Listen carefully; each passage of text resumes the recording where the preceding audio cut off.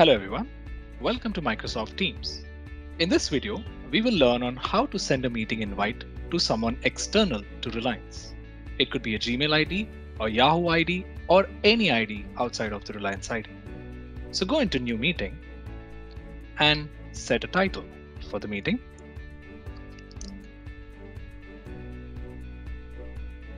You could then add a meeting invite to, let's say, a Yahoo account.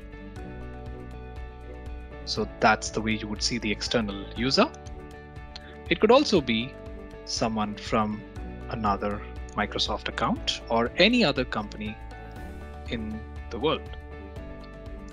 So you can now add your external participants, fix up on a time, decide on an agenda, and that's it. Go ahead and send that meeting invite. So you can see the meeting has populated on your calendar. Now on the recipient side, who's an external user, they really need not download any Teams client. They can just click on the Join Teams meeting link, which is what they would get. It will take them to this particular page where they need to just select Join on the web instead.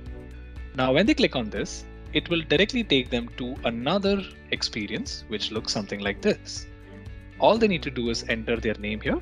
So for example, I can enter Vinay Shekhar and I can click on Join Now. That's about it. They have joined the meeting via the browser without installation of any plugins. It's that simple. Thank you.